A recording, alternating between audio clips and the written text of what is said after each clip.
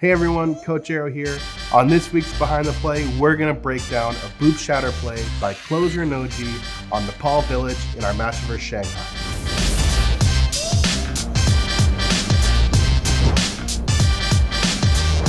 There's not a whole lot of ultimates to initiate onto the point with here.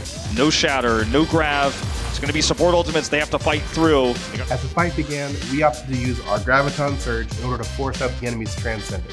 Now that Shanghai doesn't have that defensive ultimate, we're going to go on the offensive. Closer wall rides in on the left and boops the enemy Reinhardt up. As the Reinhardt's in the air, OGE uses his Earth Shatter to shatter the enemy team. Great game for the grab, keeps everybody topped up for the moment. Zachary taking a lot of damage. Shatter going to be coming through, locks up Ding, locks up a few more here into the front. DM going to take himself out as he stands up the right click. Zarya and D.Va both get shattered. These are both defensive characters.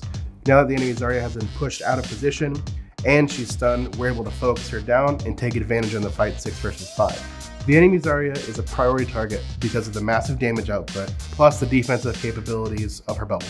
Without the enemy Zarya, we're able to push in and win the fight. This is particularly crucial because Shanghai had a handful of ultimates coming up that they could have used to win the fight. Since we've won the fight beforehand, we were able to build our ultimates to match their ultimates, and now we have advantage going into the next fight.